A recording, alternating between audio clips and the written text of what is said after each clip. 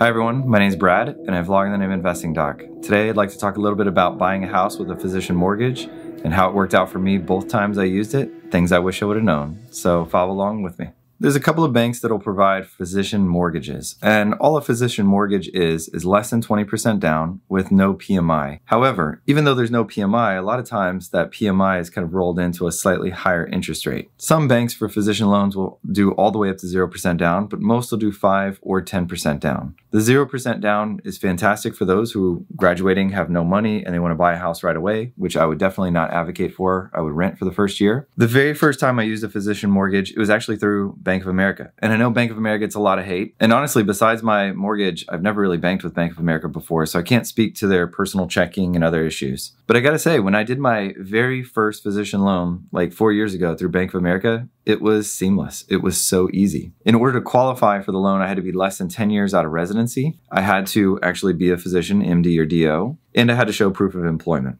The other benefit with physician loan, they didn't take my student debt into account, which at that time was 6 figures. That was about 4 years ago. The house that I purchased, I put about $25,000 down, including closing costs. And the benefit with buying a house is, even though they're not an investment, it is a hedge against inflation. And since inflation has been absolutely through the roof, yes, as inflation goes up and housing prices have gone up, if you're moving from one expensive house to another expensive house. The only one winning is the realtors and the tax appraisal district. That's it. But what was nice is that I put 5% down. I put about $25,000 down, including the closing costs. I've had the house for about 4 years, and my house doubled in value. Actually, more than doubled in value. We just accepted an offer on our old house, and after all closing costs and everything, we're going to walk away with about $500,000 in tax-free income, which is pretty nice. I think the market is absolutely insane right now, but just take a step back and I put 25 grand down and I got basically $500,000 in tax-free gains back. Now, yeah, I am rolling that into a new house, not all of it, but some of it, into a new house that is extremely expensive compared to where it was at 4 years ago when I bought. So I'm not really necessarily winning anything, but the tax-free gains is extremely nice to have. With this new house that we just purchased, we went with a different bank called Truist. They bought out SunTrust and BB&T, both of which previously had physician loans. I actually had a physician loan for my commercial real estate through BB&T, which was amazing previously. However, Truist bought out SunTrust and BB&T, and this was an extremely different scenario this time. Truist allowed me to put 10% down, but honestly, it was a complete nightmare. The very first issue that I had with them is that they really struggled to meet the deadline of a 30-day close. We actually had to extend the deadline because they couldn't meet that closing term.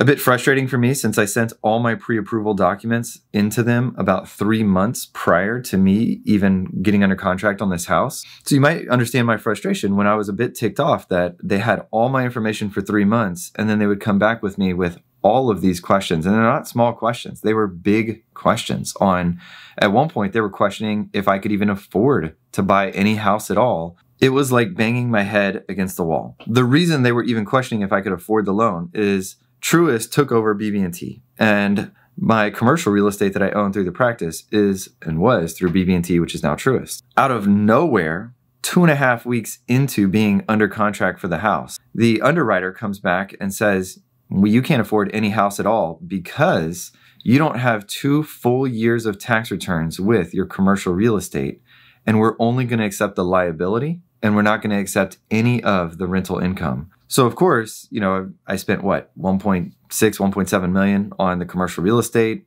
I had to put a lot of money down. So I still have a 7-figure loan on this property. When you take that 7-figure loan into effect with no rental payment for the last 1.5 years, it looks like, my debt to income ratio is an absolute disaster. So keep in mind, I'm already under escrow. I already have my earnest money. I have my other money that I put down, all the money that I put down for inspections. I'm about $14,000 in at this point in time to buying this house. And Truist is coming back telling me, we don't even know if you can afford any dollar amount at all, rather than the 10% down that they approved me for about now almost 4 months prior. The underwriter said no, they denied it, and I had to file an appeal. So that appeal went above the underwriter's head, and within, I would say 48 hours, I heard back saying that that person, the underwriter who initially denied me that, was completely wrong, that they should have not done that it should have been looked at under a different business entity, which it is. Even on my taxes, it's a total different business entity, and that the underwriter made a mistake. Keep in mind all the stress that this caused me. I had to delay my closing a week, which the seller could have easily said no and walked away with my money. And throughout all of this, the underwriter comes back to me before I got the approval over their head and said, you know what? I think that you would qualify if you put 40% down. I was actually really I didn't even know what to say when they told me that. 40% down is absolutely insane. When 3.5 months ago, almost 4 months ago, they went through all my tax documents, my income, I sent them probably hundreds of pages of PDFs with all of my information on it. And here they are, while I'm under contract, after my option period, telling me that, you know what? Maybe you're going to have to put 40% down for this house, when I was initially approved 3.5 months prior for 10%. Needless to say, I was really annoyed, really ticked off with the bank. And once I filed the appeal, the person who looked at my paperwork above that underwriter's, pay grade or whatever, came back and said, yes, you're approved. Not only are you approved, we're going to absolutely honor the 10% down because you totally meet the down payment for this with only 10%. To sit there and go from everything's on schedule to, wait a minute, the underwriter didn't approve you at all, to then hearing that I could file the appeal, to then getting approved, I thought I was out of the woods, but wrong. At this point, we are 28 days under contract. And I messaged my banker and I'm telling her, hey, I haven't seen the appraisal come back. I paid $1,000 for it 4 weeks ago. Where's my appraisal? I didn't hear anything back for 2 days. And then I finally hear back and they say, we forgot to order the appraisal. We're expediting it. We're ordering the appraisal right now, but we need you to sign a waiver saying that you're okay not seeing the appraisal because I don't know if it's a federal rule, but something about 3 days prior to closing, I'm supposed to be able to see my appraisal and have the ability to object or file some sort of appeal. The bank tried to make me pay for the expediting of my appraisal.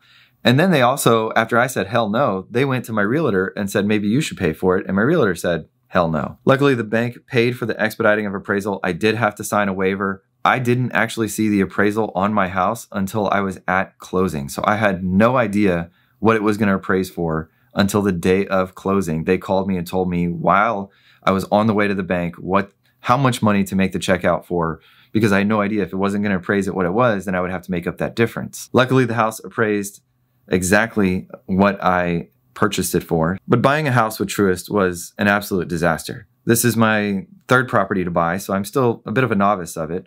But the previous 2 properties with BB&T and Bank of America was nothing like this with Truist. And I don't know if it was just all the stars aligned and I just got screwed over with this, but I can tell you that I would never bank with Truist again.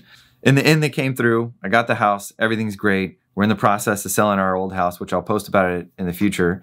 But if you get a bank that you're unfamiliar with, like Truist, it's really going to be a nightmare. As a side note, I will say that at the last minute, I did call another bank called PNC, and I just asked them for a second opinion on if they could approve me or not.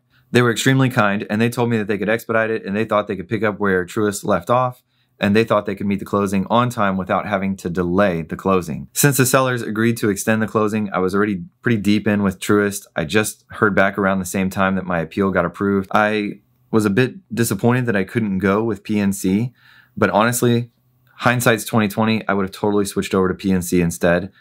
I have no idea if they would have had the same issues. I would imagine not, but wow, the difference in communication between PNC and Truist was night and day. I have no affiliation. I'm not sponsored by either of these, and I'm just saying my experience with all 3 of the banks that I went through, PNC, Truist, and Bank of America. The physician loan definitely can benefit you. Consider it. Now, I do think my situation is a little bit unique because I own a business and I bought the commercial real estate. And the thing that really screwed up my loan was the fact that I had my commercial real estate less than 2 years. If you're not in that scenario and it would have been clean, Truist probably would have been fantastic. But in my mind, I thought that as a banker, they deal with lots of loans. They would have been well versed in dealing with someone who owns their own business and other real estate. And it didn't seem to be that way with Truist. Hope you all have a nice day. I'll be looking forward to posting new videos from my new house. Actually, the reason I'm posting from my office is because my old house is 1,400 square feet with 2 kids, a wife, and trying to run a business. I can't do anything out of that house. That's why I end up coming to the office to make these videos. Hope you guys enjoy them, and I'll see y'all soon.